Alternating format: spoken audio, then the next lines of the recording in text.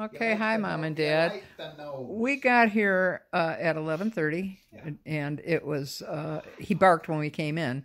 But, geez, I'm going to tell you something. I'm not surprised, but he seems to be favoring Dave over me. He did come over here to sit on my lap as well.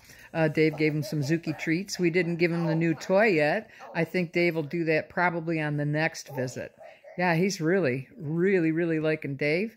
We thank you for all your notes because we really appreciate that. Thank you for your payment as well. And yeah, he's cut out really well for a pet sitter. He's doing really, really good. First visit, and look at him. He's really, really a happy guy. Yeah, we checked his water. Dave picked up some poop.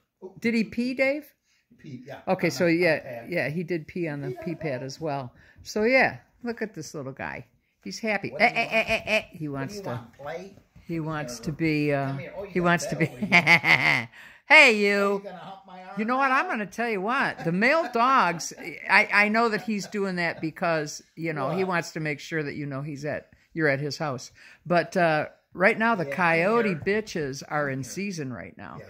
And these male dogs, I tell you, I got an intact male at home. And he's not a squirrely dog at all, but he lets me know, they're in heat.